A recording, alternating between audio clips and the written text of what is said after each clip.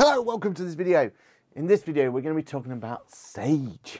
Now, if you don't know, up there, Ask the Accountant, we have a brand new podcast. And on that brand new podcast, we've invited our cool friends, because the idea is we want to make sure that you know about all of the awesome people within our accounting industry, give you a bit of tips and tricks and help you understand what's going on in the background.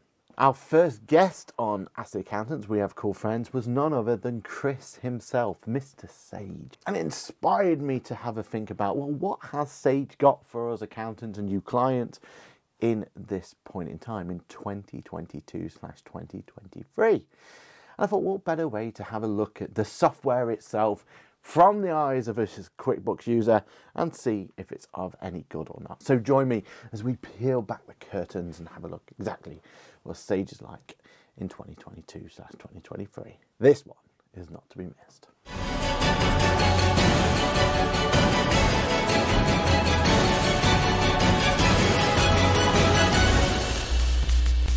Hello, my name is Aaron Patrick. I am a chartered accountant, a certified UK trainer with a fancy new logo, that QuickBooks chap on the internet over here, and head of accounts here at Boffix. Now, in today's video, we're going to be talking about how, why, and everything else around the world of Sage. Now, full clarification, I used to be a huge Sage fanboy. Sage was where I learnt my tricks and tips and everything else to do with the world of accountancy. So I've got a real soft spot for Sage. But in all truth and honesty, Sage itself as a product kind of lagged behind a little bit when the likes of QuickBooks and Xero suddenly became on the market, bringing forward the cloud technology and really pushing what bookkeeping software can be for your business. And obviously with me being the QuickBooks chap, I obviously went down the rabbit hole of learning every little aspect there was to do with QuickBooks itself. Now, that's all well and good, but what about the competition? And we did a little look previously, so have a look at some of my previous videos. Make sure you subscribe to make sure that you know any future videos as well. But we've had a look at Xero, and we've had a quick glance at that, and we've had a look at some other software as well. But we've never really done Sage in proper detail, and that's what I want to do today. You see, what Sage has definitely done differently to the rest of them is it's created its own little ecosystem. And that ecosystem is designed to make sure that clients have access to everything they need to run their business. And that really excites me. The idea that within Sage's family ecosystem, whatever you want to call it, you can send out proposals, you can do the bookkeeping, you can do the account, you can do the tax returns, you can do some fancy reporting, you can extract data using software called auto entry. The list goes on and on and on, including payroll. And that sets it apart from QuickBooks and everything else. Now, QuickBooks is catching up in that department, and we've got some great content about how that's going to start offering more functionality later down the line. So really do make sure you use that subscribe button to make sure you're the first person to know about this. But ultimately, what's happening is it gives us the opportunity to see software going head to head and trying to find ways to make features more rich, more powerful, and ultimately means that users like ourselves are the ones who's going to benefit. So let's first of all see exactly what Sage has to offer for us accountants and then you as clients as well. Let's have a look. Well, this is the first page, Sage for Accountants, because that's really where I'm going to get the most out of this. If I can figure out exactly what Sage can do for me as an accountant, then what it can do for you as clients as well, it's just going to make it really, really straightforward. So Sage itself, it's a one platform for your success. That's what it says just at the top here. And the idea is that ecosystem idea. Have all your clients in one place, understand some categories relating to them. That's going to be interesting. And also being able to go into them individually and finding details about them as well. This is where I get really excited about it, because here it's all about these options. You get your client management, your accounting, your payroll, and within accounting, we get the opportunity to do tools that help you manage financial accounts, corporation tax, and personal tax for every client. There's the opportunity for us to go in and look at other tools within the ecosystem. So you've got Accounting Start, you've got Payroll 10, you've got Final Account, you've got Corporation Tax. And this is where I'm starting to get really excited about what this can do for us. And then the additional tools, Go Proposal, Auto Entry, so you can extract data, and Futurely, which is a brand new one to the family, which makes the actual reporting even better than it's ever been before. Okay, so let's get straight into there. And for people on this channel for a long time, you may recognize this page. We've been here before. This is a page that we looked at when we looked at Sage for Accountants when it first came through. And this view here is all about seeing the information relating to your clients. You can see information relating to it. So I can manage my subscriptions just here. I've got the option between Accounting Start, Accounting Standard, Accounting Plus, payroll wise. And what I like is this tags option here. So in here I can see it's new. Yeah, let's add that one to it. But I can make it a late payer. Basically, it's going to help me actually look at the product, look at the company in more detail. So I go back to client list. I can see here that there's my new tag there. Here's my subscriptions that are working for them. Here's some action points, so I can edit details, hide from client, or edit the tags. And basically, I can jump straight into, say, the accounting side. I can say that it's a limited company. Leave it not VAT registered for now, but yeah, that's fine. Let's press all done. And here it is trying to get me to set things up. So this is cool. I like this bit. So let's connect your bank. Let's enter, connect to bank feed. Oh, here we go. This looks very, very everything to what we're used to. So yeah, link my bank account, please.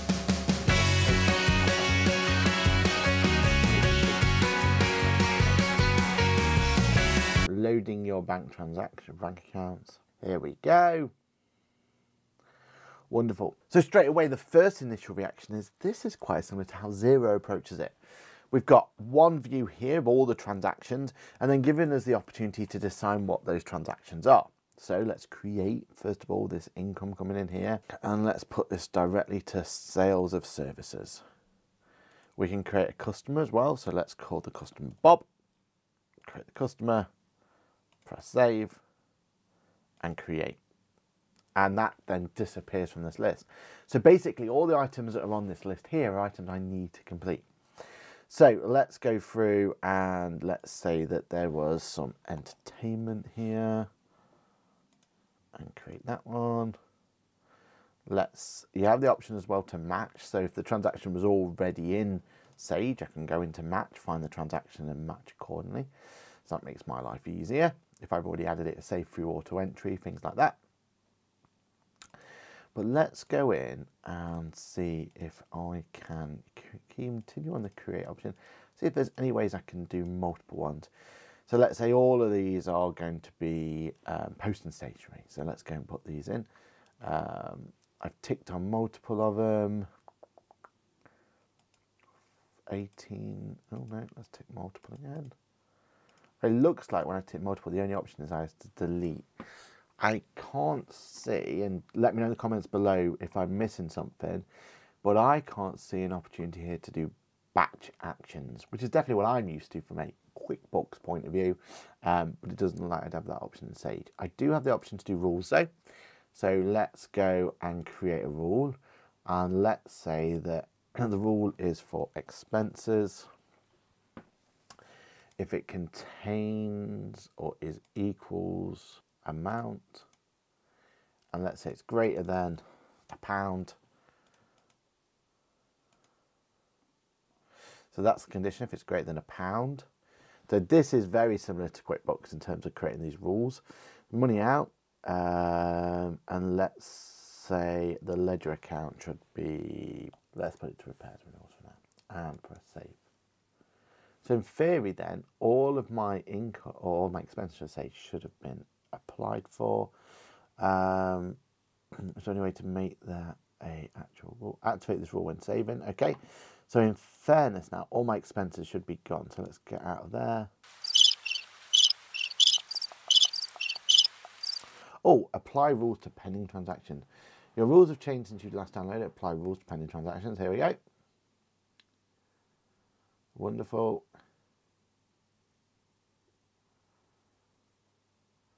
There are 43 incoming bank transactions. Create all. Create all.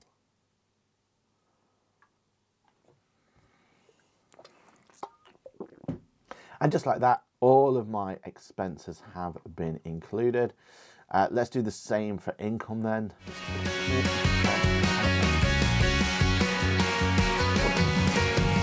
I used to bang it on the head drum, but I am sorry, it was just for fun. I used to play a little. What I would say here is not having the ability to do batch action is a little bit slower than what I'm used to in the QuickBooks. But what is quicker is the way that we can just quickly go through and just analyze and allocate these. I find that really, really powerful. And I think that's going to be a bit of a game changer, really. So create, create, create. All of them are in. Okay. So what should happen now if I go back to banking? In theory, probably missing, I would have been missing my opening balance, wouldn't I? So hasn't brought in my opening balance automatically. That's one thing that QuickBooks would do for me. So just keep an eye on that one. But ultimately, they are all there though, and it is now just a case of me wanting to maybe bring in that difference or anything like that. Now the key for me is, can I reconcile this balance? So I'm in my banking area. I can see here a breakdown of it. I can put some extra information in. Reconciliations, here we go. So let's say that my balance is 18564, and then I go statement ending balance, today's date, and balance has changed. Please find the change before you continue. Apply. Okay, it's come through and it's ticked everything that has already come through. It's coming as a target, a reconcile balance, target balance, a difference. Everything's come through, everything looks good. So I press finish. This bank has been successfully finished. So at that point then, let's go back to banking. I come into there. Obviously in the real world, you'd reconcile the actual amount. But yeah, the reconciliation's there. So interestingly, let's find out what happens if I was to make a change. So let's find a transaction. Let's move this all the way to, let's say, 1st of August, search. Oh, there we are. So let's say then that this train line one here, someone went in and amended it and added another £10 to it. £101 left to record is -10, but let's press. It physically won't let me. That's good. I like that. So I can't make these changes. So it doesn't matter how much I want to change it. So 1 error must be greater than 0. Okay. Doesn't let me put negatives in. The amount paid up here though. What about if I change that to 101.16? Is it now going to let me put in a reconciled transaction? It was reconciled, but yeah, still let me continue. There's warning me against it. Now it's saying that that item hasn't been reconciled. So if I go to my reconcile area, that transaction has been corrected, so I can see that. I like that a lot. And if I went to my reconciliations,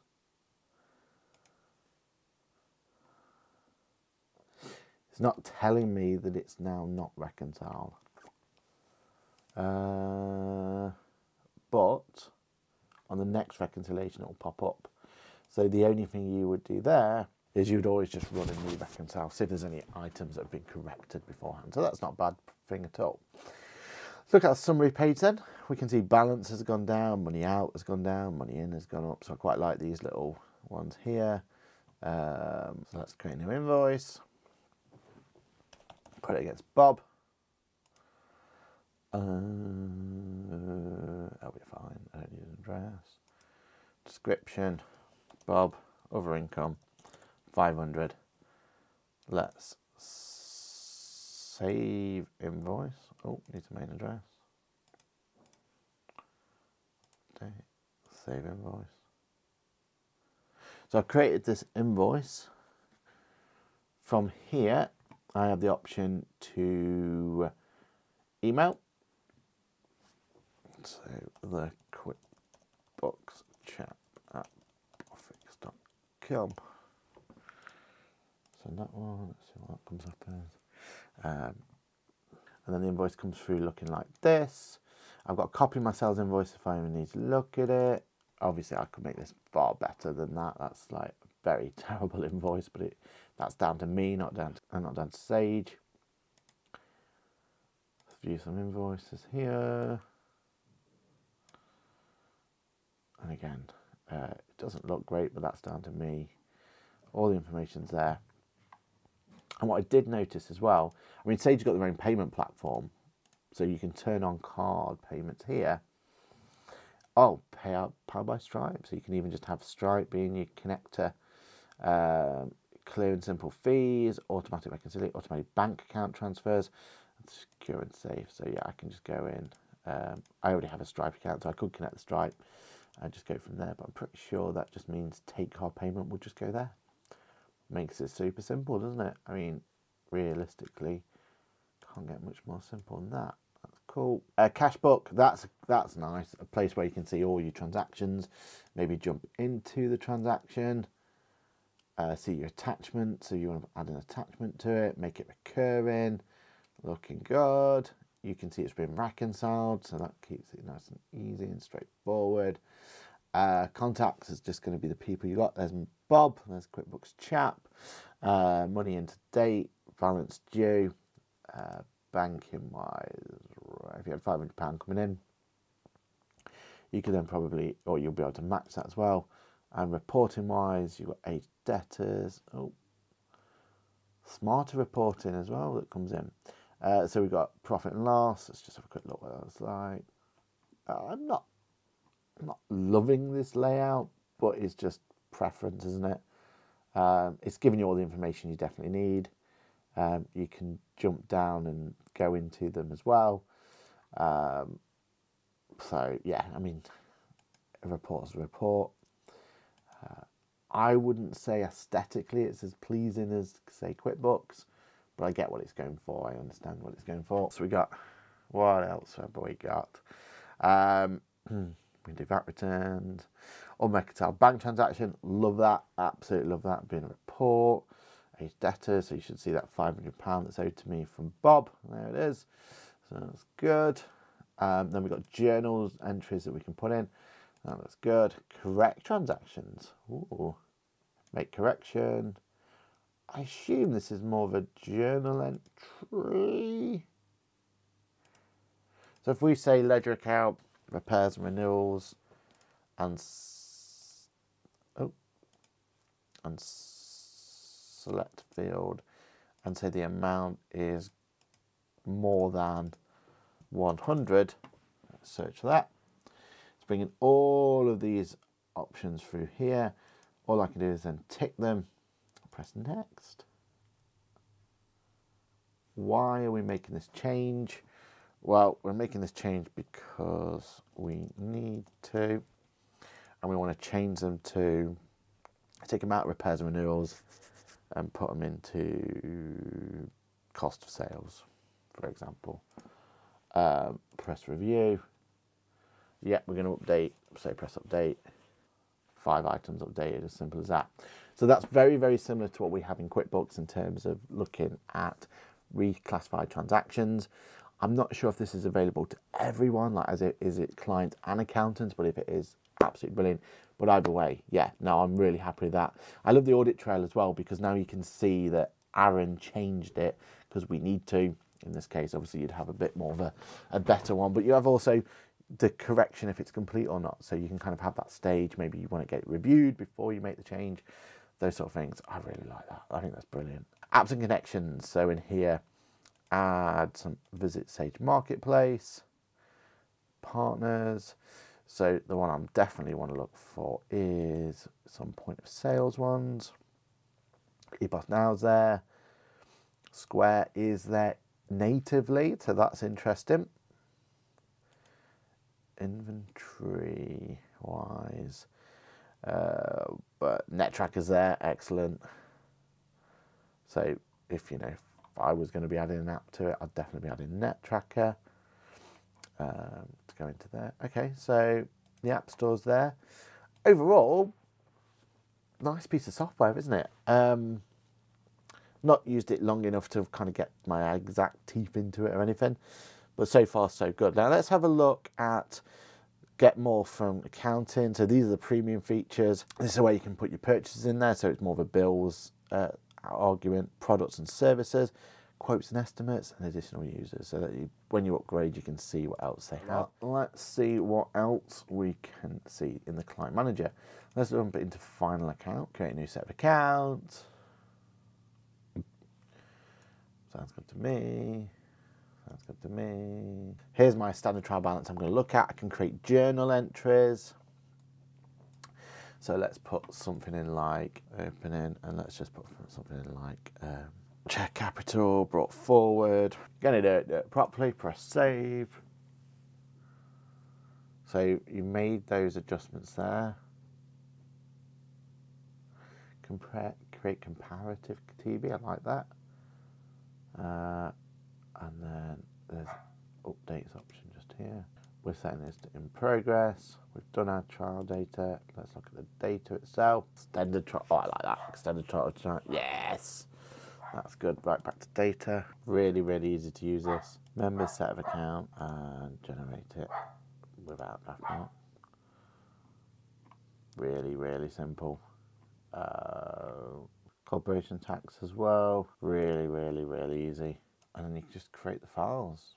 And then once you clear the issues, you're good to go. I mean, what is there to say, really? The software's all there. You've got that one ecosystem. Just having that subscription page just there, seeing everything that's all available, makes it easy for you to look after your clients. And ultimately, I think it's a massive step up to what was there before. If you think back to the original Sage Cloud, which was very bare bones, this seems to have much more flesh to it, and I think there's definitely some really exciting elements to it as well. And remember, you've got the whole ecosystem, so you can bring in other solutions as well. You don't have to just have those corporation tax and final accounts, everything. You can bring everything else in as well. So yeah, it's a really nice solution actually. Not many gaps and issues and everything I can really find from it. Personally, I still think aesthetically and ease to use, QuickBooks still has that better solution. I think that's where it's going to always be very difficult to beat in terms of just the way it is and how easy it is to use. But ultimately, I think there's a lot here that's exciting. And I think it's, if you were going to start your own accountancy firm now, probably be one of the better choices, just so you've got everything in there, final accounts, corporation tax, all ready and waiting. There's also personal tax there as well, so yeah, you've probably got everything you need there as well. But what let me know below, is there anything you want me to look at in terms of it? Ultimately, I think this is a really good solution, and I think is going to help push QuickBooks and Xero further as they look over their shoulders as to what's actually happening and what the solution is. So thumbs up from me. Ultimately, I think with QuickBooks Advance and the solution that QuickBooks has, I think it's a product that has more options for you to grow your business into. With Sage, really, there's kind of a limit to how far you can probably take it with these solutions until you need to move to Sage 950 or one of the other maybe desktop versions for you really to be able to move your business to that next level. But Sage has so many solutions out there that you'd really find something for everything. So yeah, I'm mildly impressed, I think, is my end take on this one. And I think if you want to know more about what I think, then do make sure you're subscribed, because we've got some other features to look at later down the line. There's new sections coming out, as new updates are released. I know there's a particular piece of software out there that's got some big updates coming, maybe involved in the Sage family a little bit as well. So I'm looking forward to having a test and trial of that going forward. That is the QuickBooks Chaps view on Sage and Sage, whatever they're calling this, accounting start. Overall, quite impressed. Not quite sure I'm ready to change my allegiance just yet, but yeah, I'm definitely impressed in what's been done. So let's have these updates coming our way. Let's keep an eye on what Sage has to offer, because ultimately it means that everyone is going to get some better software later down the line. My name's been Aaron Patrick. This video has been brought to you as my first look, my first opinion, my look at it from a QuickBooks point of view. But yeah, if you're using Sage, I think you're into a good time. My name's been Aaron Patrick. This video has been an absolute pleasure to do for you. Make sure you like, subscribe, all that sort of stuff, and I will see you in the next video. Bye for now.